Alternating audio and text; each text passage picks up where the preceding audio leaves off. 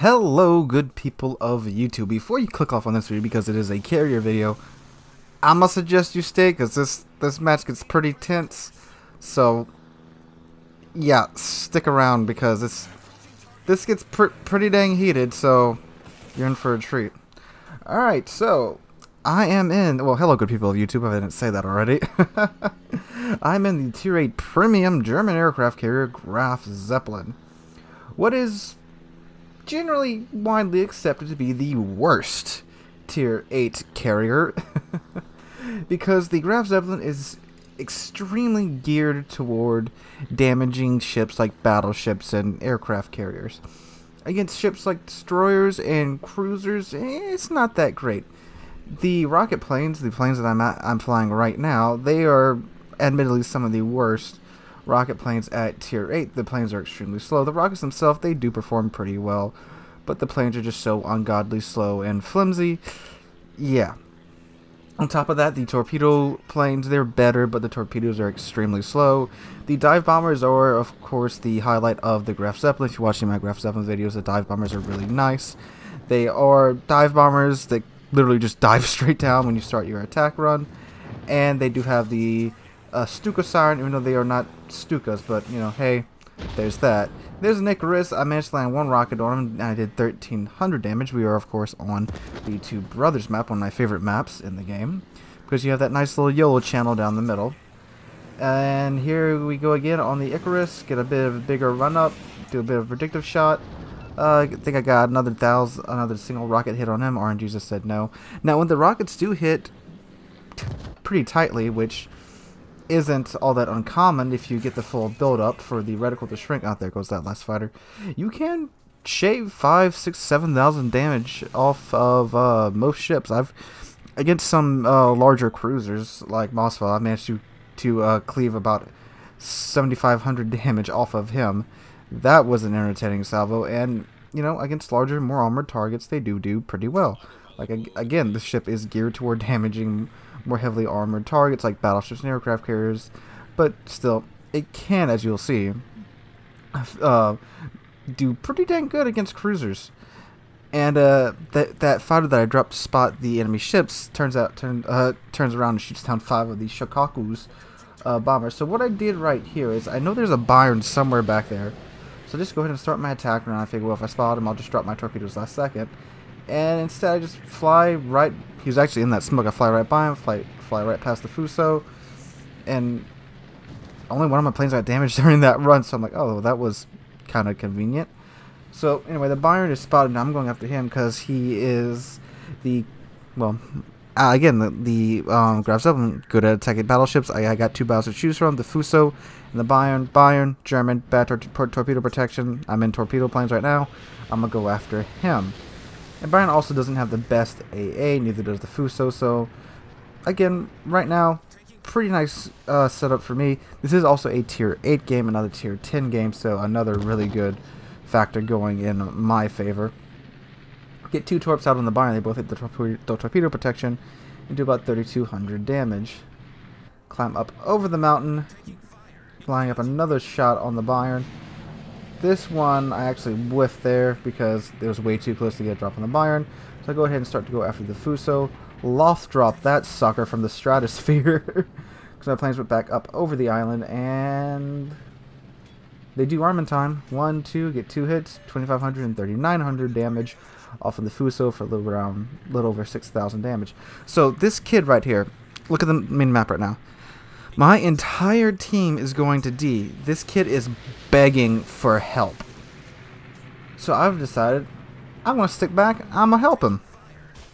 I'm going to be a good carrier. I'm going to help my destroyer out while everyone else runs to D.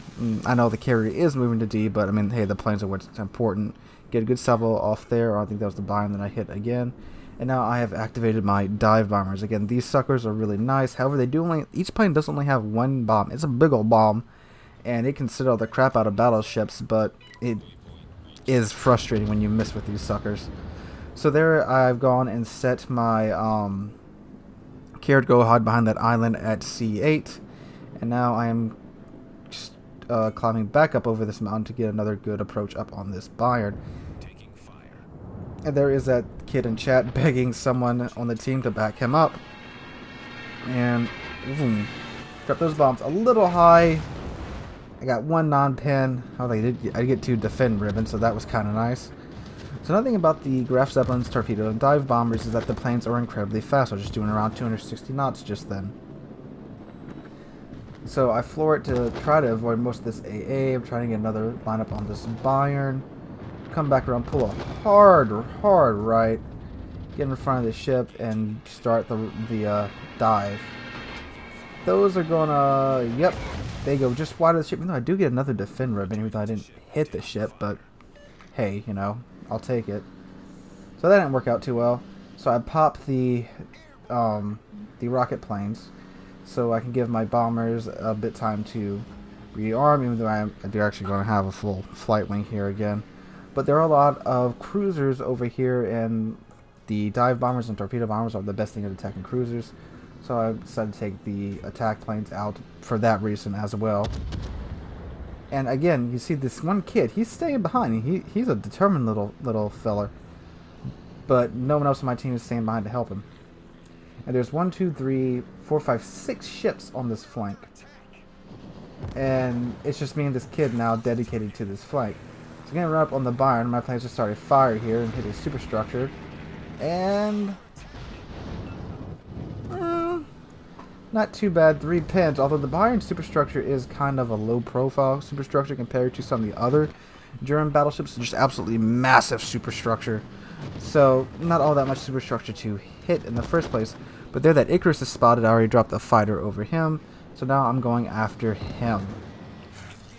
So you get Icarus, a Perth, a York, and New Orleans all on this flank. And there we go, 4,000 damage with the rockets right then. There's only 3 rockets pinning that Icarus, but man, they pinned him pretty dang good. You see, my rocket planes are getting kind of chewed up, so I'm trying to leave all this AA, but I just recall them before I get out of there because they're probably going to die anyway. It's just wasting my time still manually flying them out of the AA. So now I've done selected my dive bombers again because I'm decided I'm going after that Bayern once again. Because Graf Zeppelin is best at dealing with, again, battleships, so I'm going after the battleships first. That's what I decided at this point, because I was going to go after the cruiser, but then I decided, well, I mean, I might as well deal with the battleships first. The best thing that the Graf Zeppelin's at, the thing that Graf Zeppelin is the best at doing, so I'm going to deal with them first, then we'll pick up the cruisers later. So again, look, kids in his smoke. Nuremberg is the closest ship to him, and he's still going away from the A cap. And all those ships that were at A, they're now at D. So I figured, well, they can handle D by themselves with literally the entire team over there. So I'm going to go over here and help this kid out. So kid is currently unleashing a rainbow of artillery shells on the Perth, and we just lost our Nuremberg and a Hatsuharu. And we're down half our team now, and they've only lost 1 battleship. That was a bit of a crappy run-up, but hey, look, I get a Citadel. We're down 1, 2, 3, 4, 5 ships to their 1 battleship that we've managed to sunk this entire game. And that's it. This ain't looking too hot for us right now. Coming back up on the Bayern. And let's see what this does. A little wide, but kapow! The double Citadel there. Look, he's down to 3-digit health. And this happens to be so much now. I'll get a ship down to just 3 digits left of health, and they won't die. Now, I'm losing planes like crazy now because they've been in A for so long. Got 1 dive bomber out. Can he make? No, he can't make it. So I'm like, well, shit. So I pop my torpedo bombers now. Now, I chose the torpedo bombers because they're fast enough to where they can get through the AA, and they can guarantee me a kill on a Bayern. Plus, the Bayern is a battleship. It has a heel, so it's more than likely going to pop its heel by the time I get back over there. And we just lost our Atlanta, so now we're down 6 ships to their 3 ships. We're at 2 to 8. Hey, look at that. He's repairing. We're down 2-1 now at this point. We are down by just under 300. About 250, 260 points. Some quick math I did in my head. So, again, this is not looking good for us. We've got this huge flank just coming at us. So, if these guys get through, they're just going to steamroll our team. And put a huge lead on those torpedoes at the Bayern. And, again, you need that lead because these torpedoes are so dang slow. 1, 2, 2 torpedo hits on the Bayern. Again, triple digits, 300 health. And again, our kid is pinging the rest of our team asking for help. And I mean, all I need to do is just freaking clip him with one torpedo and he's done. And that happens. So I just do this absolutely wild approach on the Perth. Just drop those, get those planes to come back to the carrier, and launch my attack planes. So that's one Byron down. And it's a Perth now charging my kid. Perth does have hydro. And I do not think it has radar, but it does have hydro. It's got that really cool moving smoke screen as well. And kid is asking for help in chat. I'm telling him that I'm trying to, so I mean, he sees that I am, but I'm just letting him know and trying to get other people to maybe join up on us. Alright, so now we were kind of balanced on points and ships now. Enemy team is down 7 ships. We are down 7 ships. I need to get those. So quick maths in my head. Yep, both down 7 each. I'm not a math teacher and it's late at night. So start my attack on the Perth with my rocket planes. Now Perth can absolutely shoot at the kid. Kid does have a heal though, and let's see what this does. 3,600 damage and 2 fires. That's very lovely. Perth immediately puts those out. So any other fires I start will burn for the full time. Now Perth is detecting the kid, or he's just taking guess shots at the kid. Now kid is a pretty strong tier 8 destroyer, especially in the current meta, given all the carriers. And it has a smoke screen. It's a down-tuned Fletcher. It's got a heal. Very nice destroyer. And man, look at this kid go to town on this Perth, dude. My dudes. And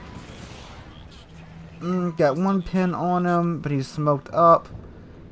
But kid got him. So that ship is dealt with. Now there's a ship capping B. Oh joy. So I try to get my extremely slow rocket planes over to B now. So it's either the Fuso, oh, it's New Orleans, there it is. Full health New Orleans against a kid and a Graf Zeppelin. Launches American cruiser, has a really decent AA, so this is going to be interesting. Get that sub off on him, 2,900 damage. But no fires, so now I launch my dive bombers, because heck, you know, why not? And kid is detected. New Orleans is opening up on him. Now, I believe New Orleans does have radar. So, that's going to make kid's life a bit suckish. So, I start to move the ship up again, because if these guys get through, I'm going to be sitting in the open water. So, I'm moving the Graf Zeppelin up to behind another island at E9. Here we go. I'm pulling up on this New Orleans. I'm trying to guesstimate how much lead I need to give on him, because he is a cruiser. And here we go. And I drop it on his bridge, and it hits his rudder and breaks his rudder. So yeah, pretty big lead is needed there. So this New Orleans, he looks like he hasn't used damage con yet, or he has less stand. He's still able to. No, he's still turning in a circle. So here we go. Ah, there you go. He just used damage con. He tries to open up. He's waiting for that on right there, but that missed. So my rocket planes are ready. I take these bad boys out. Because again, they are much better at dealing with cruisers than my dive bombers are. And now the enemy team is actually contesting. I'm sorry, they are still in B. The enemy team is. I mean, look at that cluster down there around H9, I9 is an absolute cluster down there of friendly ships and enemy ships, and well, that can either go one or two ways. But they have found the enemy carrier, whom I haven't even seen this entire game, thankfully. So New Orleans is trying to find safety behind this island right here, and it is of note that the enemy team is ahead on points right now by about 40. Now Prince Oregon did just sink the Shokaku, so now we have the points lead. Hello New Orleans. Get a pretty decent attack run off on him, 2,600 damage. Now I fly out because he has popped his fighter consumable, and that will simply shred my planes if I stay within range of that. So I bait them away. Turn around and decide, well, screw it, I need to go in because he's going to melt that kid if I don't help him out. So go back in, full speed, full throttle, get my attack run going, and aim for a superstructure. Again, 2,900 damage.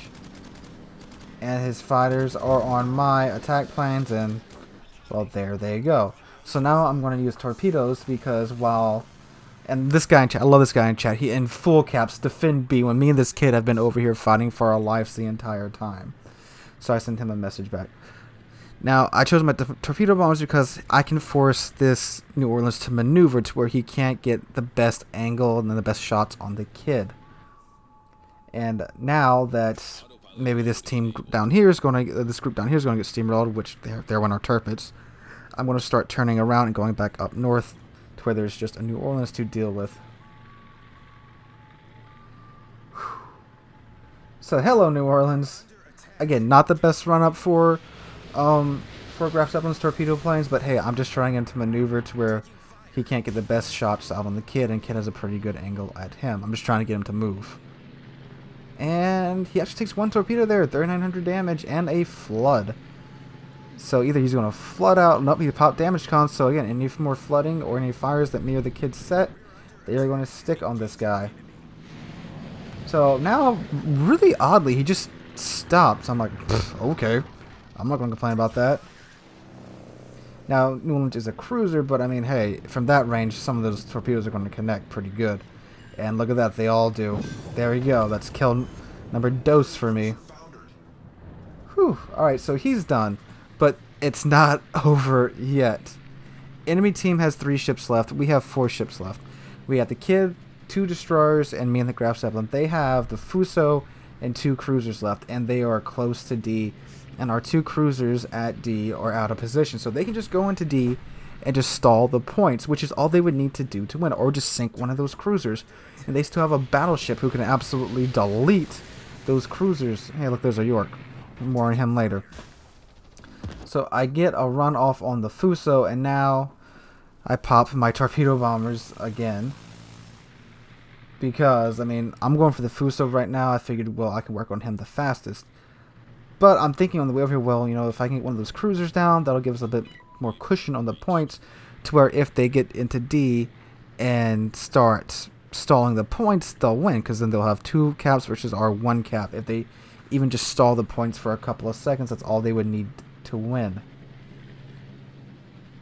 So I'm heading toward the Fuso. He's the only one detected right now. Then I'll go over here because I'm trying to find that York, because that York is at pretty low health. If I can get a torpedo or 2 off on him, that's all we would need to win. So I do find the York, but I also find the Cleveland. Drop some torps off on the Cleveland. I'm going back around. I'm like, he's at 5,000 health.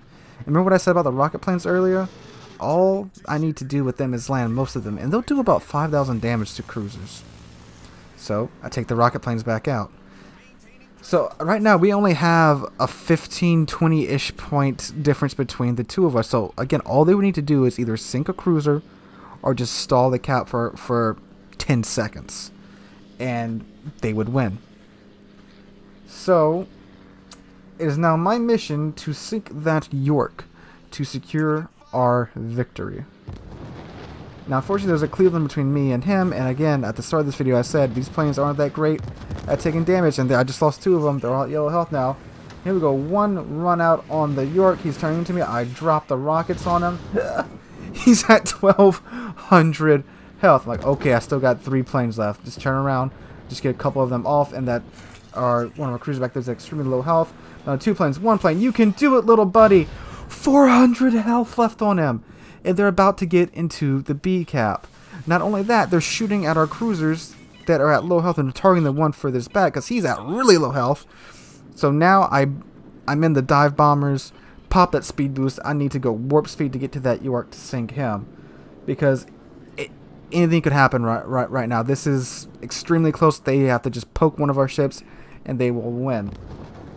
So I'm flying as fast as I can. People are trying to, other team are trying to shoot that York. I engage the dive, and all I need is one of these bombs to hit that York. Off they go, and there we go. A Citadel for a couple of 100 damage wins the game. This was an intense match. Me and that kid would have to hold that west flank, and if we hadn't done that, enemy team would have came around, got our team caught, and won a hell of a crossfire, and that would have been game. So 91,000 damage. That's a lot, not a lot of damage, but I'm number 1 of the team. Boy, me and that kid did some work. I sent him a compliment. He sent me a compliment. Hot heat. Dude, my hat is off to you. You ran that kid like a machine. That was an amazing game. That shows the power of just teamwork right there. A destroyer and a carrier working together managed to hold that flank. And this is where I grabbed the thumbnail of the Graf Zeppelin with the epic lighting and such on them. And man, that was the wombo combo to save the game right there. That was a fun match. Didn't do a whole lot of damage, but man, that was freaking fun. Whew. So anyway, hope you guys enjoyed. If you did, drop a like, leave a comment, and subscribe. We're on our way to, by the time this comes out, we'll probably be at 2,500 subscribers. So we're on our way to 3,000 subscribers now. If the channel keeps growing like it does, we should be by 2,500 by the time this video comes out on Wednesday. If not, let's finish getting to 2,500 and then we can get going on to 3,000. So, whew. Man, I'm still thinking about how fun that game was and how intense that was. But anyway, guys, again, I hope you enjoyed, and I hope you're having a wonderful, wonderful Wednesday. I hope to see all you guys in the next one.